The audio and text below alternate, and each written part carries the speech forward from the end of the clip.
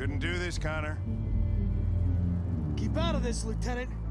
It's none of your business. You're gonna kill a man who wants to be free. That is my business. It's not a man. It's a machine. That's what I thought for a long time, but I was wrong. Deviant's blood may be a different color than mine. But they're alive. I have a mission to accomplish, Hank. It's best if you just stay out of this. I'm going to accomplish my mission, Lieutenant, whether you like it or not. I advise you to stay out of my way. Then one of us is gonna have a problem, Connor. Because I don't intend to let you have your way. Step away from the ledge.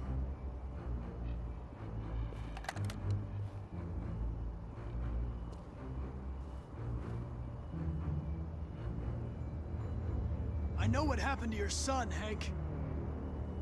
It wasn't your fault. A truck skidded on a sheet of ice and your car rolled over.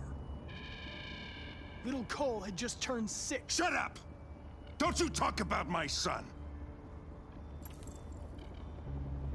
He needed emergency surgery, but no human was available to do it, so an android had to take care of him.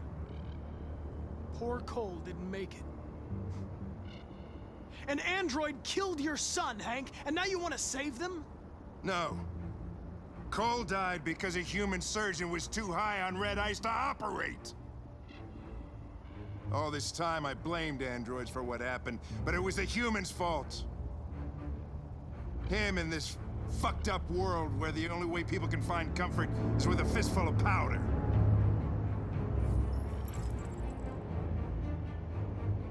Killing you is not part of my mission.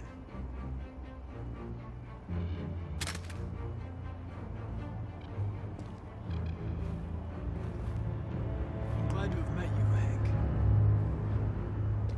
I hope one day you can get over what happened to your son.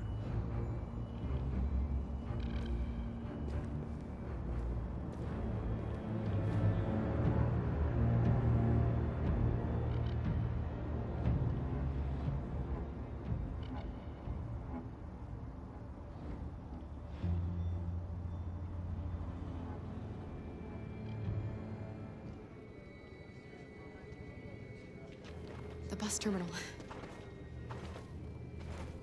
We've arrived, Alice. We made it.